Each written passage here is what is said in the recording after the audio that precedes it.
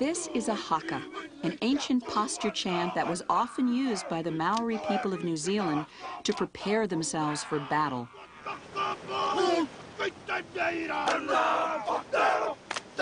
It is fierce and uncompromising, a trait British colonizers came to know all too well.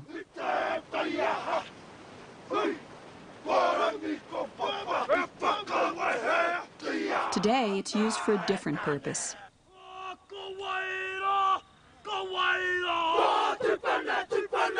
These young Maoris are rugby players. They're using the haka to psych themselves up and their opponents out. The Maori are similar to many of the world's cultures that use music to weave history, celebratory events, and day-to-day activities into a unique form of expression.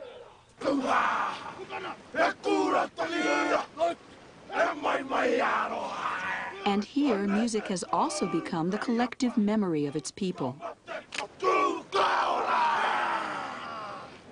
The haka that many of us perform relive the experiences of our ancestors when they confronted the British troops in here.